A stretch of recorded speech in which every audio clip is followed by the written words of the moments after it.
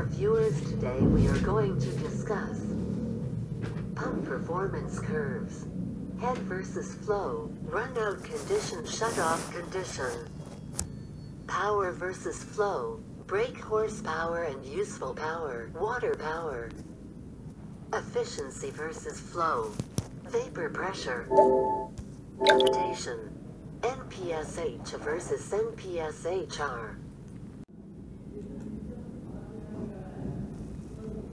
The pump discharge flow is inversely proportional to the head at which water is being lifted.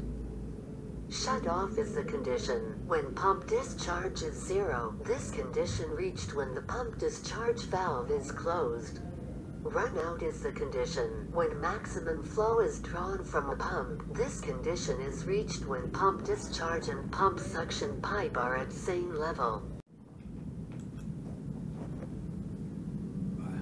The pump BHP is directly proportional to the flow of the pump.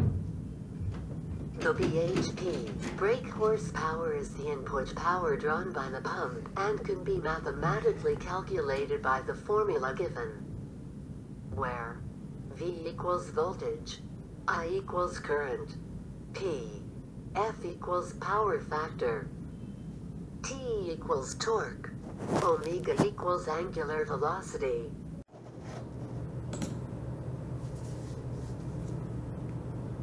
Pump useful power or water power is the output power that transferred to the water after some mechanical losses and water is lifted and flow through this power. Mathematically calculated as below, where W equals specific weight, weight of the liquid flowing to weight of the water, and has no unit. Q equals discharged flow. H equals discharged head.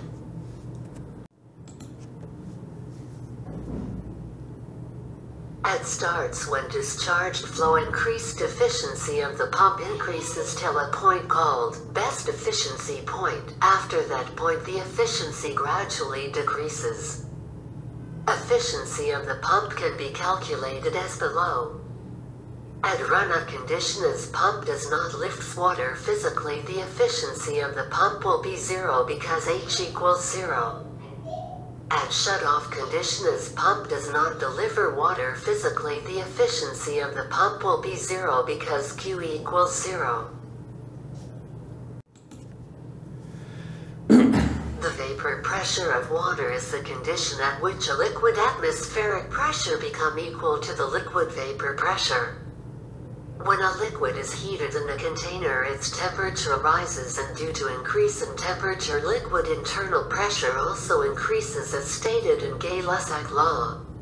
When the liquid continues to heat till a point occurs when liquid pressure increases to such level that its internal pressure become equal to the atmospheric pressure at these states, the liquid molecules starts to vaporizes due to equilibrium in atmospheric pressure and the liquid internal pressure, and boiling of the liquid started.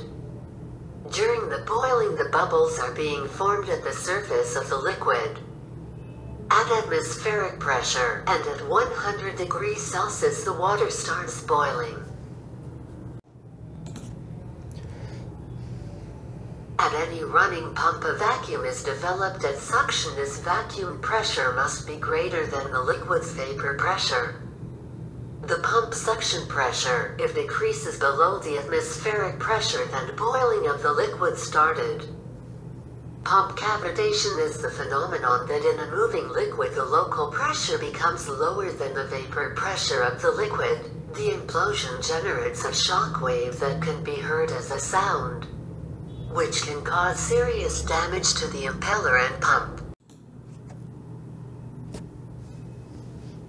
The net positive suction head available to a centrifugal pump combines the effect of atmospheric pressure, water temperature, supply elevation, and the dynamics of the suction piping. The following equation illustrates this relationship. All values are in meters of water, and the sum of these components represents the total pressure available at the pump suction. NPSHR NPSHA equals HA plus minus HCHF plus HV minus HVP. HA equals atmospheric in case of open reservoir or absolute pressure, gauge pressure plus atmospheric pressure in case of close pressurized reservoir. HC equals vertical distance from the surface of the water to the pump center line, positive if above pump, and negative if below pump. HF equals friction formed in the suction piping due to fitting and pipe length. This will be discussed in later classes. Moreover, value is usually neglected, being negligible compared to HA and HC. HV equals velocity head at the pump's suction equals V square upon 2 grams. This value is usually neglected, being negligible compared to HA and HC. HVP equals vapor pressure of the water at its ambient temperature equals 0.42 meters at 30 Celsius. So NPSHA equals HA plus minus HC minus HVP.